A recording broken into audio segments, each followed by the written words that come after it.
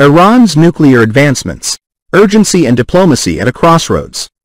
In a significant and alarming development, U.S. Secretary of State Antony Blinken has revealed that Iran's breakout time, the period required to produce sufficient weapons-grade material for a nuclear weapon, has now been reduced to a mere 1 or 2 weeks. This is the shortest breakout time ever acknowledged by U.S. officials and underscores the rapid progression of Iran's nuclear program. Speaking at the Aspen Security Forum, Blinken highlighted the precariousness of the current situation. "Where we are now is not in a good place," he stated. The dramatic decrease in breakout time follows the collapse of the nuclear agreement, which previously ensured Iran was at least a year away from achieving this capability. Despite Iran not yet having produced an actual weapon, Blinken emphasized the meticulous monitoring of their activities. The Biden administration remains steadfast in its policy to prevent Iran from acquiring a nuclear weapon, with a preference for achieving this through diplomatic means.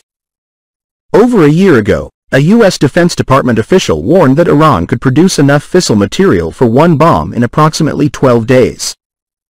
Efforts to revive the Iran nuclear deal through indirect negotiations ultimately failed in late 2022 due to what the U.S. described as Iran's unreasonable demands regarding an International Atomic Energy Agency probe into unexplained uranium traces at undisclosed sites. With the recent election of Iran's new president, the State Department maintains a cautious outlook, noting that true power remains with the supreme leader. A senior State Department official articulated the bleak reality: "We're in a very different world. Iran has done a lot of things that make a return to JCPOA non-viable." Matthew Miller, a State Department spokesperson, echoed this sentiment, stating, "We have no expectations that this election will lead to a fundamental change in Iran's direction or its policies. The situation with Iran's nuclear program is at a critical juncture. The rapid advancement of their capabilities demands a vigilant and strategic response from the international community. While the prospect of diplomatic resolution remains the preferred path, the actions and policies of Iran in the coming months will be pivotal in determining the future of global security. The world watches closely, hoping for a return to stability and peace through thoughtful and determined efforts." A new chapter at Rafah crossing: hope for peace and humanitarian aid. In a potential breakthrough for the region, Israeli officials are contemplating a significant move, transferring control of Gaza's Rafah border crossing to the European Union and Palestinian authorities. This bold proposal, while met with skepticism by Prime Minister Benjamin Netanyahu, is currently the subject of discussions with the EU and the US. If implemented, this shift could herald the end of the long-standing conflict between Israel and Hamas, facilitating increased humanitarian aid to the beleaguered Palestinian territory. The negotiations highlight the EU's renewed diplomatic efforts to alleviate the suffering of Palestinian civilians and push for an end to hostilities. Although Brussels has called for a truce for months, it has struggled to influence the Israeli government's hardline stance against Hamas. Historically, the EU managed the Rafah crossing before 2007, prior to Hamas taking control. Netanyahu, however, has been adamant that Hamas will not regain control of any border areas. His administration insists on maintaining Israeli troops in the vicinity of the crossing and along the Gaza-Egypt border. During a recent visit to Rafah, Netanyahu emphasized the strategic importance of controlling both the Philadelphia corridor and the Rafah crossing. Tensions have flared between Netanyahu and his generals, with the latter showing more willingness to reopen the crossing, although Netanyahu holds the ultimate decision-making power. The Rafah crossing, linking Gaza and Egypt, has become a focal point of contention. Once a crucial route for aid entering Gaza, it has remained closed since Israeli forces seized it from Hamas in early May. The US, United Nations, and several Arab states have called on Israel to reopen the crossing to ensure the flow of essential supplies such as food, fuel, and medicine to Palestinian civilians. White House spokesperson John Kirby emphasized the importance of reopening the crossing in a sustainable and credible manner to facilitate humanitarian assistance into Gaza. Israeli authorities are considering allowing a joint team of security-cleared Palestinian officials and the European Union Border Assistance Mission to Rafah, EUBAM, to manage the crossing. While the exact timeline for reaching an agreement remains uncertain, the urgency of the situation is clear. The EU has expressed its readiness for 𝗂𝗏𝗡 to resume its role at the crossing, pending the establishment of necessary arrangements. As Prime Minister Netanyahu prepares for his upcoming meeting with U.S. President Joe Biden in Washington, where he will also address Congress, the international community watches closely. This visit, his first trip outside Israel since the war began in October, is seen as a pivotal moment in the ongoing conflict. The proposed transfer of control over the Rafah crossing represents a glimmer of hope amidst the turmoil. It signifies a potential path toward peace and a lifeline for the many Palestinian civilians in dire need of humanitarian aid. The coming weeks will be critical in determining whether this proposal can transform from a diplomatic discussion into a tangible reality that fosters stability and relief in the region. ICJ ruling, a landmark decision on Israeli settlements. In a historic ruling, the International Court of Justice, ICJ, has declared Israel's annexation of Palestinian territories through its settlement policies as illegal under international law. This landmark decision, delivered by a 15-judge panel, states unequivocally that Israeli settlements in the West Bank and East Jerusalem are a violation of international statutes. The ICJ's non-binding advisory opinion underscores that Israel's application of its domestic laws to these territories, along with its extensive regulatory control, solidifies its grip on occupied lands. The court has called for an immediate end to Israel's presence in the West Bank, advocating for the evacuation of all settlements to facilitate the return of displaced Palestinians to their homes. Despite its non-binding nature, this ruling marks one of the most significant international judicial decisions since the establishment of the first settlements in 1967. Israeli officials fear that this verdict could pave the way for sanctions from Western nations, including the United States. Globally, the United Nations and most countries view the West Bank, Gaza Strip, and East Jerusalem as occupied territories. Israel, which did not officially participate in the legal proceedings, collaborated covertly with its allies to present its case in court. The ICJ emphasized that Israel's policies and protection of settlements have led to increased violence against Palestinian civilians. The ruling calls on the UN General Assembly and the UN Security Council to contemplate further actions.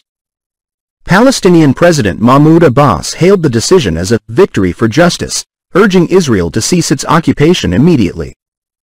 Nevertheless, the ruling is unlikely to alter Israeli government policies significantly, given the pro-settlement stance of key ministers within Prime Minister Benjamin Netanyahu's coalition. Netanyahu has dismissed the ruling as a false decision, asserting that the Jewish people are not occupiers in their ancestral lands. He insists that no decision from The Hague can negate what he views as the historical and legal legitimacy of Israeli settlements. Israeli President Isaac Herzog and other prominent officials, such as Finance Minister Bezalel Smotrich and National Security Minister Itamar Ben-Gvir, have also rejected the ICJ's opinion. Some ministers have even called for the annexation of the West Bank in response. Israel's control over the West Bank, East Jerusalem, Gaza, and the Golan Heights dates back to the Six-Day War in 1967. While Israel withdrew from Gaza in 2005, around 500,000 Israelis continue to live in settlements across the West Bank, often in outposts deep within Palestinian territories. The issue of settler violence against Palestinians has intensified, especially following recent attacks. The ICJ's ruling represents a significant moment in the ongoing conflict between Israel and Palestine, highlighting the international community's stance on Israeli settlements. While the immediate impact on Israeli policy may be limited, this decision adds a powerful voice to the call for justice and the end of occupation. The path forward remains fraught with challenges, but this ruling serves as a reminder of the enduring need for peace, dialogue, and respect for international law. Adidas faces backlash after dropping Bella Hadid over Gaza controversy. In a move that has sparked widespread debate, Adidas announced on Friday that it has removed supermodel Bella Hadid from its latest advertising campaign amid controversy surrounding her outspoken support for Palestinian rights. This campaign, which aimed to relaunch the SL72 sneaker originally introduced at the 1972 Munich Olympics, inadvertently touched a nerve given the tragic events of that year when 11 Israeli athletes were killed by the Palestinian group Black September. Adidas's decision comes in the wake of intense criticism from pro-Israeli groups who were outraged by the inclusion of Hadid, a model of Palestinian descent known for her vocal stance on the Israel-Palestine conflict. The Israeli embassy in Germany and other critics condemned Adidas for featuring Hadid, accusing her of spreading anti-Semitic sentiments and inciting violence against Israelis and Jews. Adidas has issued an apology, stating, "We are conscious that connections have been made to tragic historical events, though these are completely unintentional, and we apologize for any upset or distress caused." The company confirmed that it would be revising the remainder of the campaign. Bella Hadid has participated in numerous pro-Palestinian demonstrations and has been particularly active since the October 7 Hamas attack on Israel, which led to the current conflict in Gaza. She has described Israel's military actions as a genocide, drawing both support and backlash on social media. This controversy follows Adidas's previous decision to cut ties with the artist formerly known as Kanye West, now Ye, after his anti-Semitic remarks. The company's sensitivity to such issues is heightened by Germany's historical context and its strong support for Israel amidst the ongoing conflict. The decision by Adidas to drop Bella Hadid from its campaign underscores the complex and often contentious intersection of business, politics, and social issues. As brands navigate these turbulent waters, the reactions from various communities reflect broader societal tensions. This incident serves as a reminder of the powerful impact public figures and corporations have in shaping discourse and the responsibilities they bear in the global arena. Intel reveals Russia's plan to arm Houthis with anti-ship missiles amid rising Middle East tensions. In a startling revelation, U.S. intelligence agencies have warned that Russia may be arming Yemen's Houthi rebels with advanced anti-ship missiles. This potential arms transfer comes in response to Ukraine's use of American weapons on Russian territory, according to a report by The Wall Street Journal.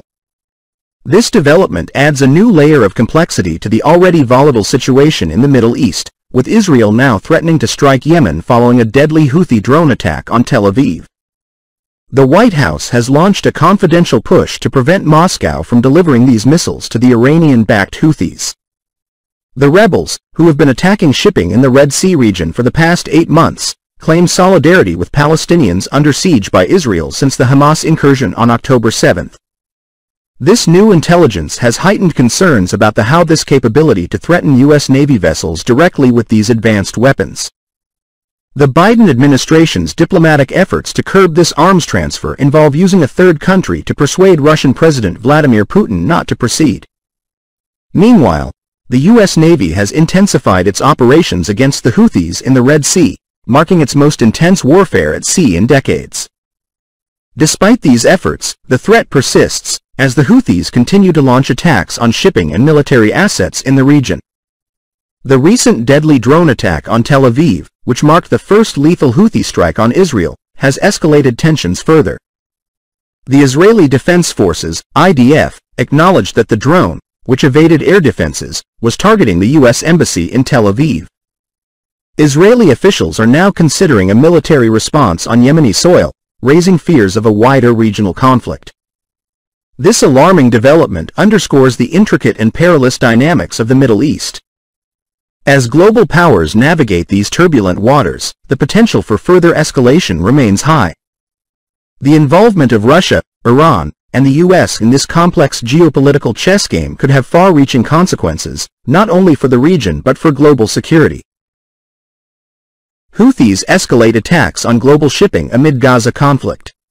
In a dramatic escalation of hostilities, Yemen's Houthi rebels have struck and damaged a Singapore-flagged container ship, 𝗨𝗿𝗴𝗲, with 2 missiles as it sailed in the Gulf of Aden. This attack marks a significant increase in this aggressive campaign against global shipping, driven by the ongoing conflict between Israel and Gaza. The overnight assault on 𝗨𝗿𝗴𝗲 left visible damage to the ship's port side, though thankfully, all crew members are reported safe. The ship was located 83 nautical miles southeast of Yemen's port city of Aden at the time of the attack. Eyewitnesses described seeing a light and blast in the vicinity, indicating the severe impact of the missiles. The ship performed evasive maneuvers and switched off its automatic identification system shortly after the attack to avoid further strikes. This latest attack is part of a broader pattern of increasingly sophisticated assaults by the Iran-aligned Houthis. In June, they sank the Greek-owned Tudor coal carrier using missiles and an explosive-laden remote-controlled boat. Since November, the Houthis attacks on commercial shipping have claimed the lives of at least 3 sailors and disrupted global trade by forcing shipowners to avoid the crucial Suez Canal route. 𝗫𝗿𝗵𝗏, director of the Arabian Peninsula Affairs Program at the Middle East Institute in Washington, highlighted the growing capabilities of the Houthis. Their capacity, their access to more sophisticated weapons, has only increased over the course of this conflict, Firestein noted. The Houthis also claimed responsibility for a deadly drone strike in Tel Aviv that killed 1 man and injured 4 others. This escalating pattern of attacks underscores the rebels' enhanced ability to inflict damage on their targets, posing a significant threat to regional stability and global maritime trade. In response to these threats, Britain and the US have conducted retaliatory strikes, targeting drone and missile launch sites in Yemen. However, the cost of these operations is mounting, with Firestein pointing out, "We're basically spending $1 million every time we shoot down a Radio Shack drone. That's wearing on the Navy and wearing on our supplies." As the Houthis continue to escalate their attacks, the implications for global trade and regional security are profound.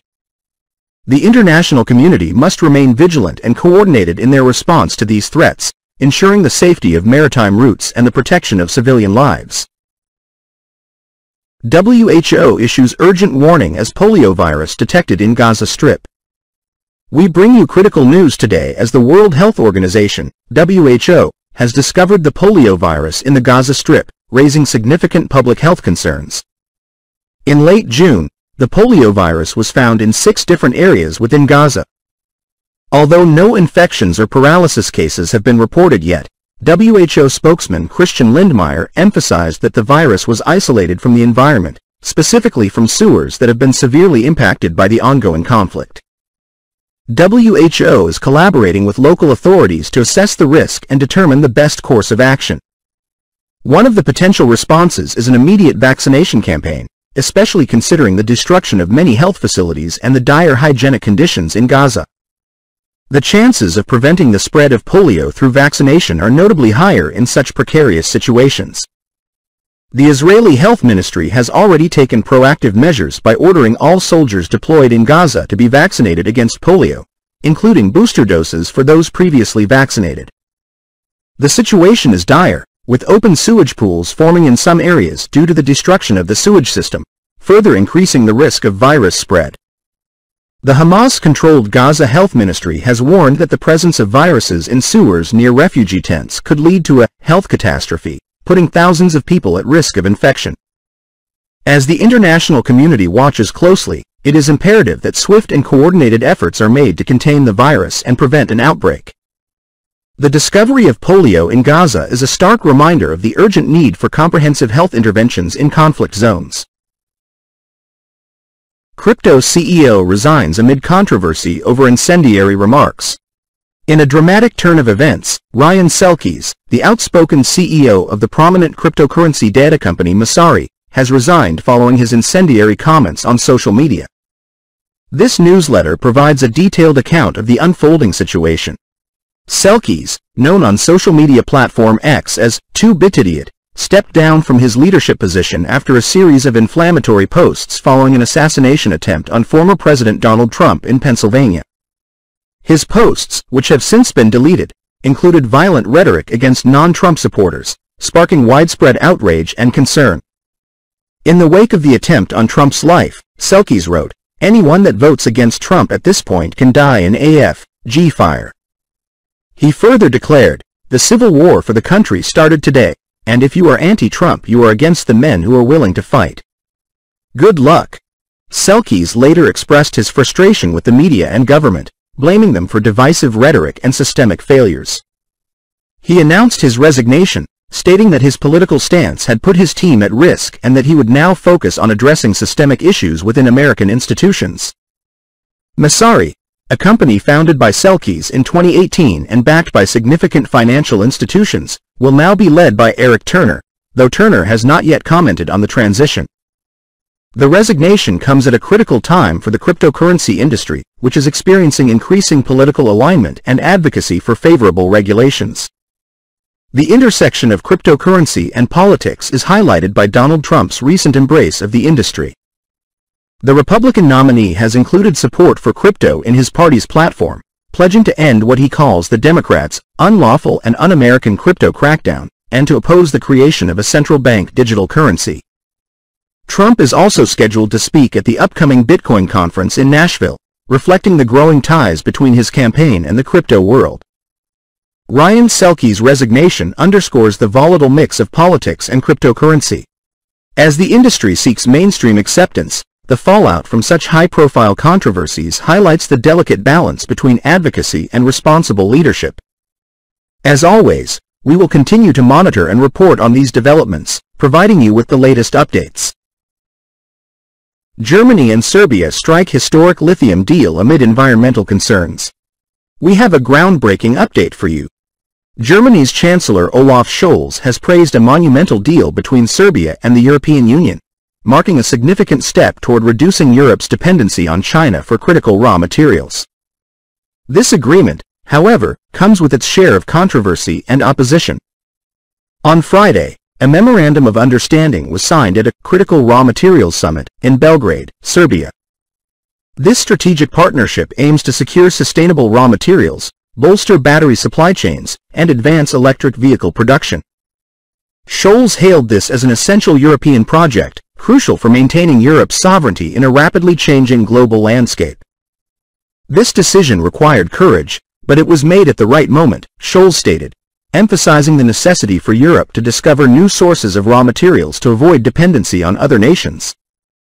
Germany, as Europe's largest car manufacturer, is in urgent need of securing lithium for electric vehicle production. Currently, China dominates the lithium-ion battery supply chain, making this deal a pivotal move for Europe's automotive industry. However, the project is not without its critics. Environmentalists and opposition groups have fiercely contested the excavation plans. The Serbian Constitutional Court recently overturned a previous ruling that had cancelled a $2.4 billion mining project by British-Australian company Rio Tinto in the Jdar Valley, one of Europe's largest lithium deposits. Protests erupted across Serbia in 2021, with thousands blocking major roads and bridges, voicing concerns over potential environmental hazards. Despite a heavy police presence at the signing ceremony, activists remain determined to oppose the mining activities. 𝗬𝗏𝗂 𝗂𝗂𝗃𝗃, an anti-mining activist, passionately stated, "We will defend ourselves with all means, because we have no other backup state." There are some of us who think with our own heads and not with Scholz's head, who only has in mind his own profits and interests. Serbian President Aleksandar Vučić assured that the lithium excavation would adhere to the highest ecological standards and stressed the economic benefits. He envisions the deal as a quantum leap into the future for Serbia, potentially bringing billions of dollars in investments and transforming the nation's economy. Vučić emphasized that the project would proceed only if automakers and battery producers build factories in Serbia, thereby creating local jobs and ensuring that raw materials are not merely exported. The agreement is seen as a significant boost for Serbia's EU membership aspirations and a major achievement for Vučić's administration. European Commission Vice President Maroš Šefčovič described the deal as a historic opportunity for both Serbia and the EU. This landmark deal between Germany and Serbia is a double-edged sword, offering immense economic potential while raising serious environmental and social concerns. As Europe strives for greater independence from China in critical raw materials, the balance between development and ecological preservation will be closely watched. German medic sentenced to death in Belarus. A controversial verdict. We have a gripping and alarming story to share with you today. Belarus has sentenced a German combat medic, Rico Krieger, to death by firing squad, a decision that has stirred international outcry and deep concern. Rico Krieger, a 30-year-old former medical worker for the German Red Cross and armed security officer for the U.S. Embassy in Berlin, was convicted under 6 articles of Belarus's criminal code. The charges, including terrorism and mercenary activity, were brought against him in a secretive trial held at the end of June, according to the Vyazna Human Rights Center.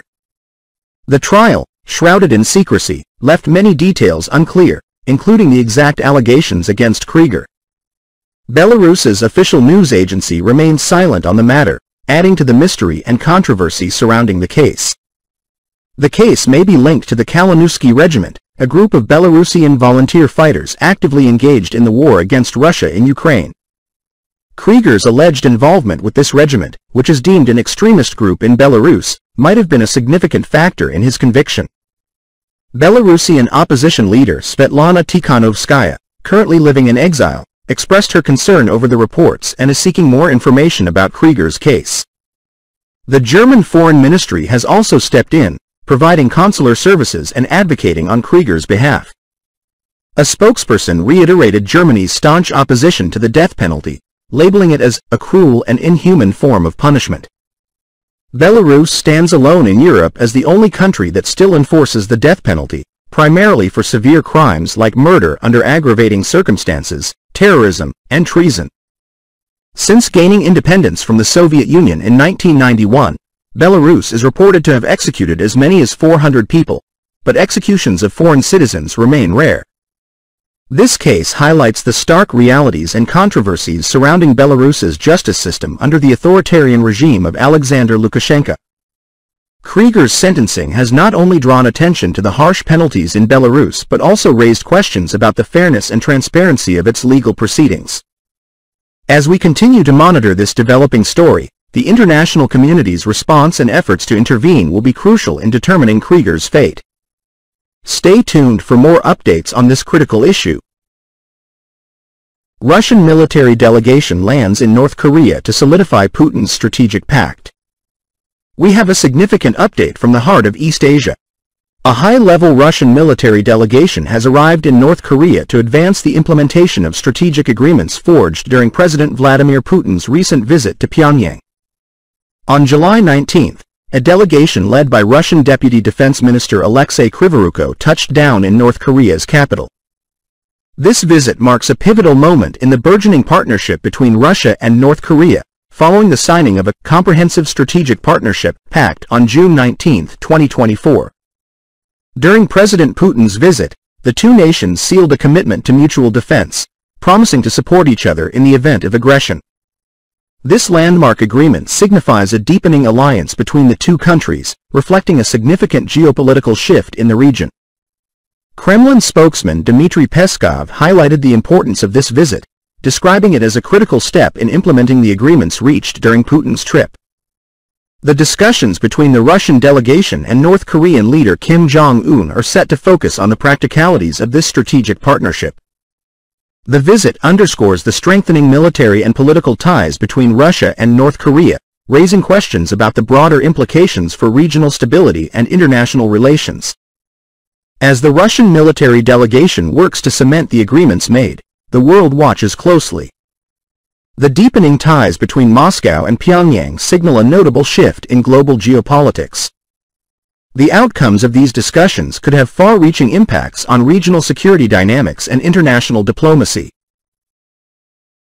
U.S. vows support for Philippines' South China Sea resupply mission amid tensions.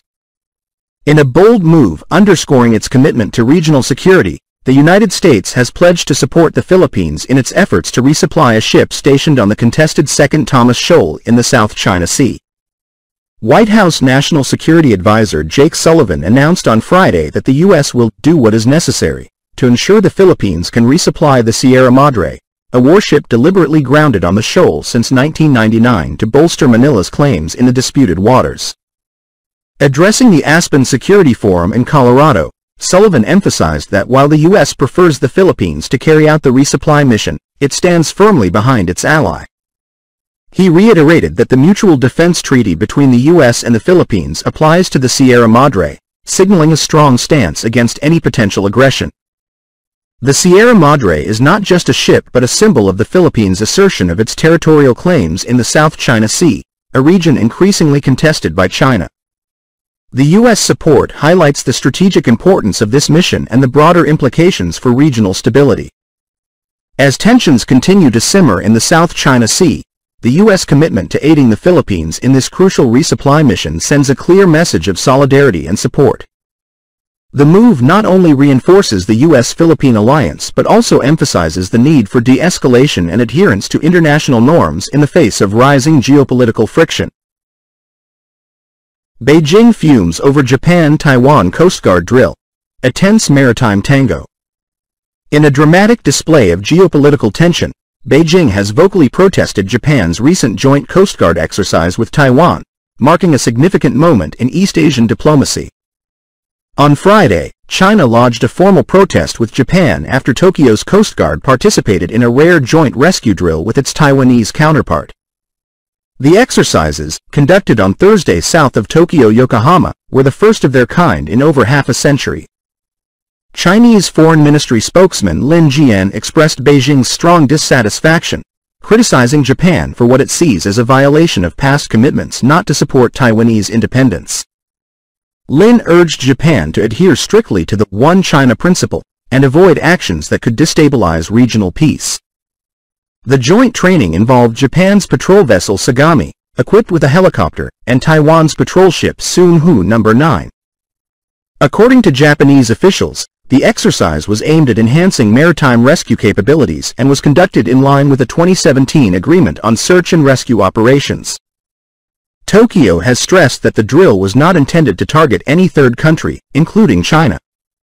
The timing of this drill underscores the ongoing maritime disputes and complex diplomatic relations in the region. Japan and China continue to clash over the Diaoyu, Senkaku Islands in the East China Sea, while Beijing's claims in the South China Sea are contested by several nations. The Taiwan Strait remains a flashpoint, with Beijing viewing Taiwan as a breakaway province to be reunified with the mainland, potentially by force. This recent maritime exercise between Japan and Taiwan highlights the fragility of East Asian geopolitics. As Beijing and Tokyo navigate their fraught relationship, the joint drill serves as a reminder of the region's tense dynamics and the delicate balance that must be maintained to avoid further escalation.